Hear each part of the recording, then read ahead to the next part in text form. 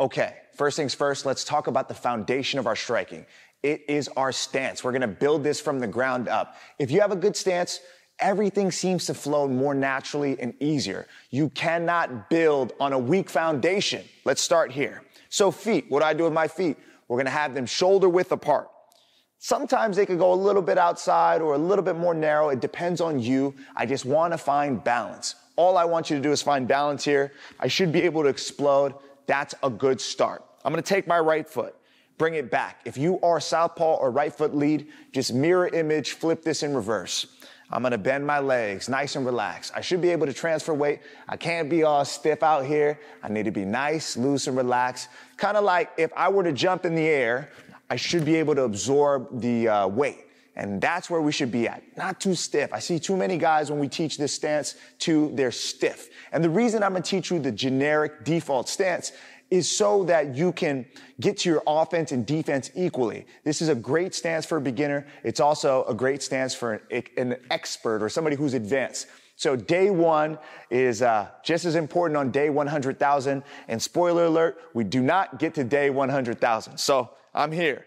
Legs in position. Back foot is at a 45-degree angle. I am putting 50% of my weight into my back leg, 50% of my weight into my lead leg. I am not hinged at the hip. Butt is not out, okay? So I see this a lot. People, when they're starting, it's crazy. You know, I see this every day. So I see this a lot. Like, your back hurt, your hip was thrown out. So please do not stand like this. So if I'm giving you the side profile, nice and relaxed. Do not give the person an easy up kick or an uppercut. None of that. Don't give them easy shots like that, please.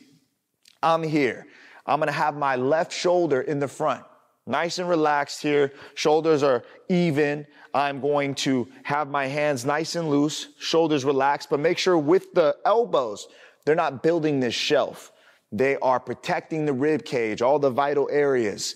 Hands are gonna be outside of my face, okay? Not here, I'm not praying. Notice too, I like to have these hands a little bit ahead because we're actively using them for controls, for defense. Like I said, I'm in a neutral position. I'm able to access my offense and my defense simultaneously. Chin's gonna be tucked. I'm hiding behind my shoulders. So a good way to practice relaxed shoulders is chin nice and relaxed, eyes up. Then you move your hands up, usually bringing your head into your hands by bending the legs. Chin's relaxed, but it's tucked. Shoulders not stiff, please. Loose. I'm here. Notice my stance. Nice and balanced. 50%, 50%. I look like a crocodile on the hunt. Notice that. Chin's tucked, hands high. Loose, relaxed. So this is my generic default stance. I can attack. I'm able to kick. And a lot of people ask me, what do I do with this lead leg? For me personally, I angle this one out too, because I can easily step into my kick. I can easily check. People say, what about the inside kick? I could still block that. I could pull my leg out.